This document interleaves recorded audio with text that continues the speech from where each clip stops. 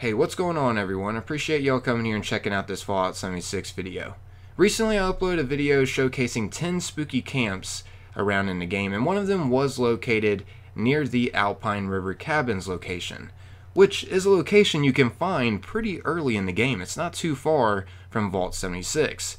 As you can see, it's located right here on the map. Anyways, when I came at this location to check out the camp, I briefly explained what's causing the haunting scenario over at this area. If you haven't been here, there's a lot of bizarre things happening here, and I'll be showing you that here in a little bit. If you already know what's causing the unusual things happening at this location, then this video isn't really going to be all that entertaining to you. But I did notice, and that's what chain reacted this video to be made, a few comments talking about this mysterious place. So I thought maybe there's even more out there, because this is a pretty interesting area. And after all, one of the guys who commented about not even knowing about this was level 300, as you can see. I'm just blocking out the spoilers about all of this for now on the comment. I'll show the full comment at the end. Also, I'm blocking out the other part of his username just for respect of him, because I'm not exactly sure if it's his last name or anything. So yeah, if he didn't know about it, I'm sure there's got to be others out there that don't as well. So I decided, you know what, I'm just going to make a video specifically over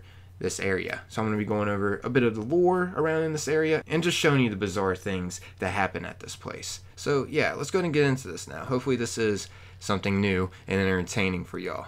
As you can see, I am at Alpine River Cabins right now, and I waited until it was night just to give it more of that spooky atmosphere around this area, because there is a lot of spookiness happening here, such as, well, for starters, you can hear screams around this area.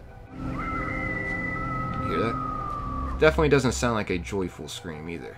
Also, sometimes here there's these random earthquakes that will happen, and your screen will shake a bit, and you can also notice like dust or dirt or something falling from the top of the cabins when that starts to happen. I'm gonna go ahead and wait for it to happen just to give you an example of it. Boom. The ground shaking. That's so crazy and eerie.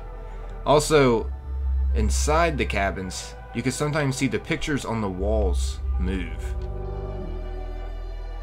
And there you have it, the pictures on the walls just moved. That is seriously some creepy stuff. Now I will say, randomly stumbling across this place, at least for me, I automatically assumed that this place was actually haunted. That eventually I was going to find a ghost, or that a ghost appeared at some sort of time. I mean, this place has a lot of things referencing toward a haunting. Like another example, the doors will automatically close too, without anyone around closing them. Like, as you saw, they both just shut right there, and there's no one in any of these cabins to shut the door. But yeah, anyways, there's a little bit of lore too that we can check out around this area about what's going on here.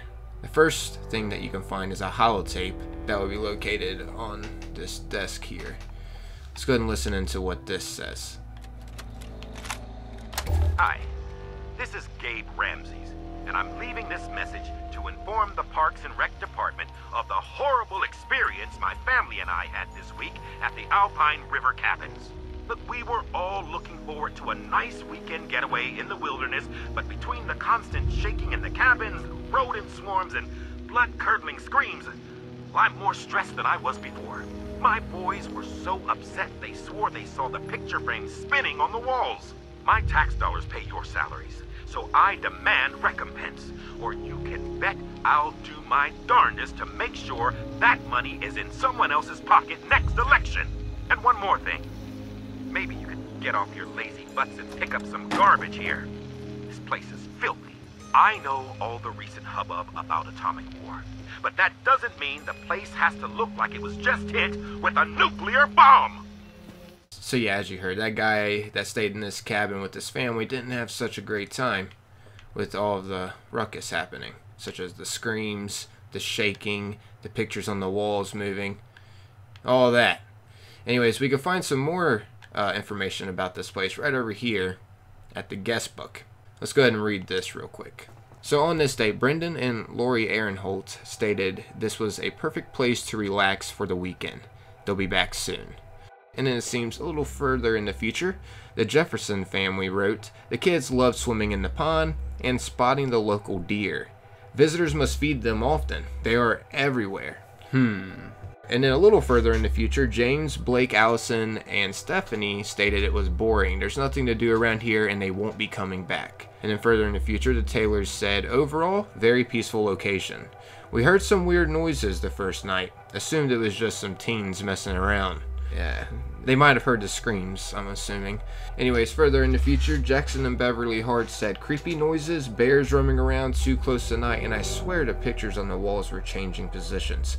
Will not be visiting again." So they're talking about, you know, everything that we're witnessing here. So it was going on pre-war as well, before the bombs actually dropped. Turns out this is kind of like a Scooby-Doo Easter egg. I don't know if it's actually an Easter egg to Scooby-Doo, but it definitely reminds me of Scooby-Doo's mysteries.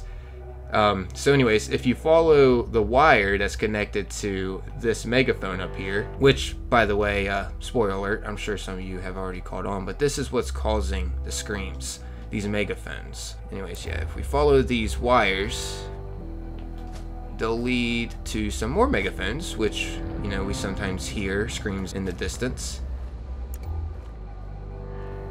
But yeah, further up here, if we keep following the wire, we'll notice that it reaches to this tree house. And up in this tree house, we can find this terminal. And on this terminal, as you can see, we can lure creatures, which if you guys remember the guest book, when it was stated about how many animals were showing up, well, this was how. They were using this to lure the creatures, the deer and bears and everything, I believe anyways. Also, if you choose this option here to stop automated sequence, you can notice that we got all these different options here. And these different options are what we were witnessing down below at Alpine River Cabins. As you can see, play sound is running currently. That's the scream, by the way, that we hear. Let me go ahead and get back on this. So yeah. Once you choose play sound, you can hear that. And if you choose rotate pictures, the pictures will then be rotating right now. You can also simulate an earthquake. You can also close the cabin doors, which that is what was happening before. That's why all of that was happening once again down at Alpine River Cabins. A pretty cool little thing to know about in the game. Anyway, something else neat about this is that you can place a camp here if you want. You can build at this location. Check it out. See? If I wanted to, I could move my camp here.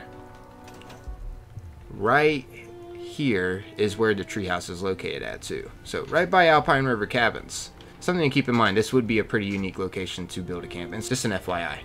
And by the way, I am not, of course, the first person to figure out this mystery. I'm not saying that whatsoever. There has been plenty of other people that have made videos over this location, as you can see here with a simple YouTube search. So I'm not saying that whatsoever. Feel free to go check out these other videos as well and show them some love. I just decided to make this because this is something cool to learn about in the game if you don't know about it. It's something unique Bethesda added into the game for us to discover. And in my opinion, it's actually pretty creative. It's like a Scooby-Doo mystery. Although I was a little let down that we didn't get to see like some kind of ghost or something. That would have been actually cooler than just stumbling upon the treehouse with the terminal. But still, nonetheless, that was really creative. And I enjoyed it. And I like how, once again, you could place a camp up there too. Figured it does deserve a bit more attention. It seems Bethesda put some more thought into this location. Anyways, yeah, like I mentioned in the beginning of this video, I was going to show you the full comment. As you can see, he said I'm a level 300 and I had no clue that there was a computer emitting scream noises and earthquakes at the haunted cabins. Mind blown emoji. So him just saying that helped inspire me to make this video. I thought, you know, once again, if he didn't know about it, maybe there's others out there that don't as well. Hopefully that's the case. Because once again, Bethesda did put a bit more work into this area. It's definitely creative and does deserve a bit more attention. Anyways, yeah, I guess I'll start wrapping up this video, everybody. Hopefully you found this enjoyable and this was something new to you. I'm out of here, everyone. Thanks for taking the time, watching, and listening. Until next time, peace.